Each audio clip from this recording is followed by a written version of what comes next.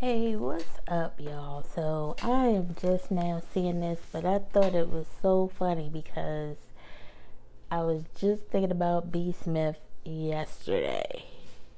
And I'm like, that whole situation, because I did like at least 2 or 3 videos on her, with that whole situation with her and Dan, um, which, he had his girlfriend move in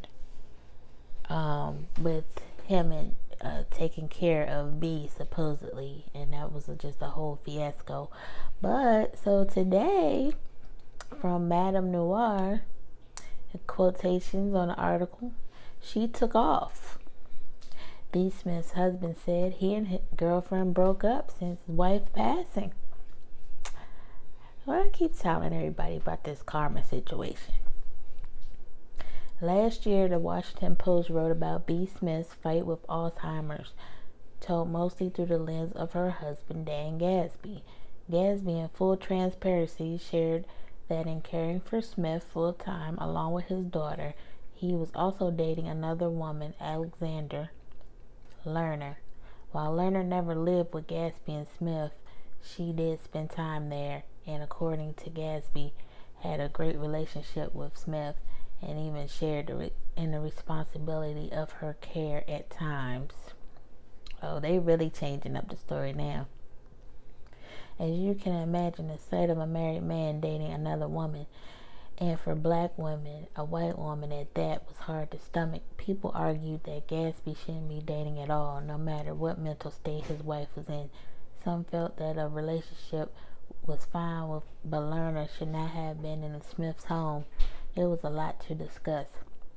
Now, months after B. Smith's death this past February, Gadsby confirmed in an interview that his relationship with Lerner has expired. In an interview with Gene Sharafoff of Successful Philanthropy with host Gene Sharafoff, Gadsby took the time to clear up some misconceptions and speak briefly about his breakup with Lerner.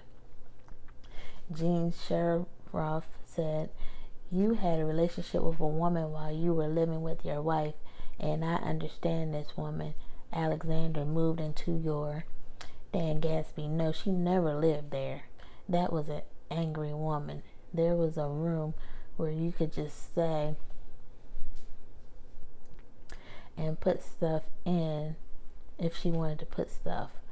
But the press, and because of the racial situation, the press and certain people had a field day with that. My wife dated white men, Asian men. I dated white, black, whatever.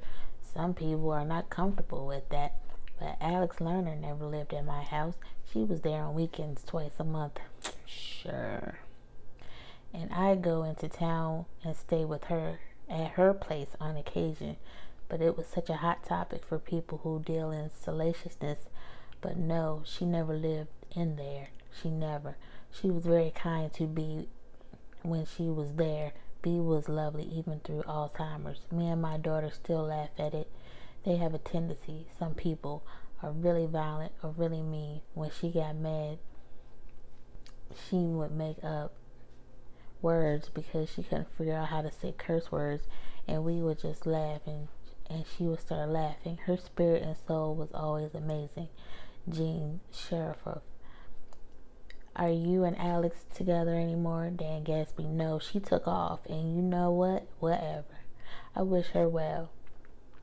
Life has a way of, well, whatever you deserve. Whatever you deserve, you'll ultimately get, and that's fine." Wow.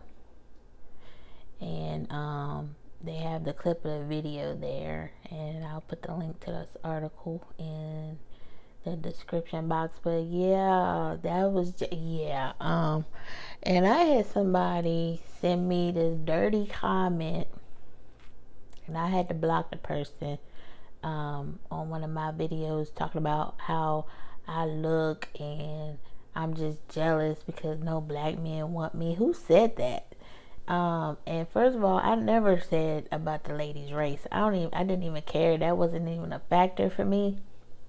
It was a factor for a lot of people, But I didn't care about that. I cared about the fact that he was all shown around town with this woman. They're in the pool together. They're with B. It was reports that she was smacking B's hand. So, we didn't know if B was getting abused in there or not. There were petitions going out for B. Smith. B. Smith didn't have any relatives or anything like that, or that we knew of, or that were in the picture. She didn't have any natural children. So everybody was really outraged about this subject, and I believe she lived it. She was there too on the weekends, and she had her own room with her stuff in it. Okay, so I'm sure she was there more than weekends. I mean, there was interviews before B. Smith got super sick, that they asked if she wanted somebody to be in the house, something like that, to help take care of her. So I forgot how it was, and she was like, I don't know about that. So it was just an awful situation. Everybody that knows this story knows the details. But yeah, that person that left that nasty comment, I ended up writing this. I usually don't respond, but I wrote this long thing, and I don't even know if they saw it. But it's not a racial issue for me. It was just a respect issue.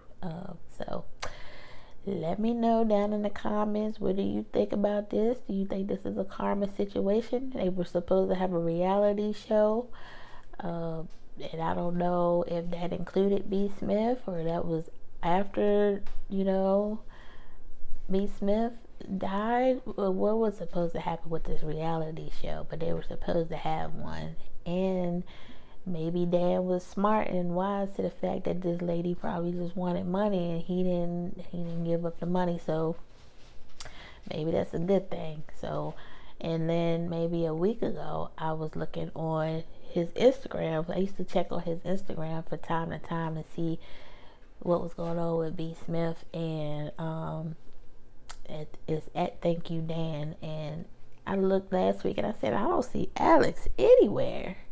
So I was like, oh, that's a little weird. And he had turned his comments off, way back when this whole thing was going on. His comments were back on. So I'm like, I wonder what's going on with that. So now we all know.